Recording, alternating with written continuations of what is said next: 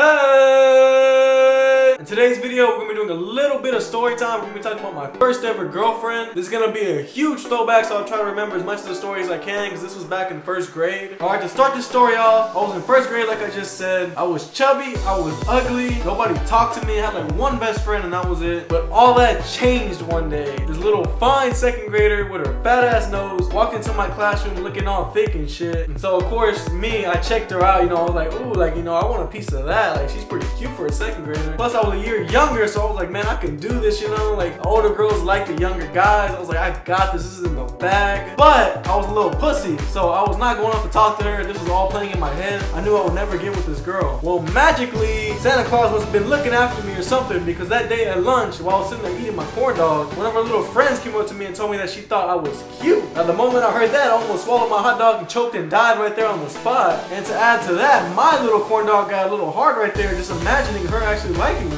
So of course I had to ask the girl, are you serious? Like, she really likes me? Her response was, yeah, of course she likes you. So I was like in shock. I was like, oh fuck yeah, like I'm in there, I was like, tell her I want to go out with her, I want her to be my girlfriend, I want to marry her, I want to have my kids. Told her all that shit. So she went back and she told the girl, and from across the table I could see she was like giving me the thumbs up, and I was just like, I literally died of happiness. I was so happy. The lunch was already coming to an end, and I was getting up ready to leave. All of a sudden I hear, oh my god, Matthew, I love you! My little heart melted. I was already being loved. Not even 5 minutes I had this girl already loving me. This was the greatest moment of my life in first grade. Literally nothing could ruin my day. So we went on to nap time, my favorite time of the day. I was in there having wet dreams about this second grader and everything. All of a sudden I wake up, I'm full of a puddle of throw up. I see my little corn dog right next to my face, and I knew I just threw all my food up. So when I was having my wet dream, instead of cum coming out of my dick, I had fucking food come out of my mouth. But she never found out about that, because I'm pretty sure she would have dumped me. Because everybody was making fun of me, and I wanted to cry and kill myself, but it's all good. That was back in the days. That day, the second grader ended up coming back into my classroom, and she put a note inside one of the folders. But I did not know this. I had actually went home that day. Every day I go home, my mom checks my folders. Well, that day she checked my folder, and she seen a note from the little girl. She asked me, what the fuck is this? She's like, who is this bitch? You was all up in my business, I'm only a first grader. So I did what I do best when I was in first grade. I just started crying. I told her I'm sorry. I don't know why it was such a big deal for me to have a girlfriend back then, but I was like so sad for some reason. I did not want my mom to find out. I'm sure she was okay with it, but it just like broke my heart when my mom found out, so I felt really bad. The next day at school, I was walking to school, all mad. I had that fucking note in my hand, I'm gonna fuck this bitch up. She made me cry in front of my mom. I was so pissed. So I get to class, and I'm sitting there, I'm waiting, and I had this little note in my hand, and all of a sudden, fucking Pinocchio comes walking through the door with her fat ass nose. But she walks in and out. I did not have time to get at her and confront her, but she looked so cute, I decided to drop it and just let everything fly. I was like, you know what? It's not that big of a deal. I'm gonna let it go. She loves me, and everything will be okay. She had actually dropped off a notebook into her desk. So I went to her desk and read her notebook. This psycho bitch already had fucking pages and pages and pages of us written together, holding hands, saying she loved me. She had my last name and everything. Her name was Raimi, by the way. What kind of fucking name is Raimi? This bitch was already trying to take my last name. Fuck no, not with that ugly ass name. One of her little friends actually seen me reading her notebook, and she went and snitched on me. Guess what this bitch does? This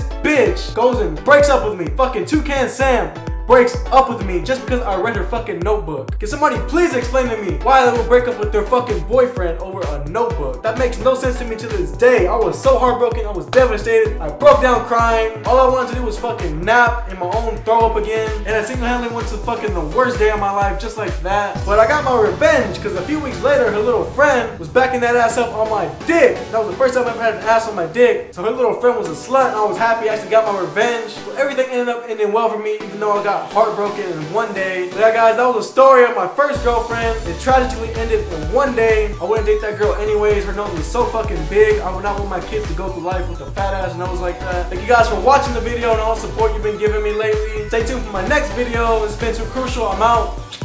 Peace.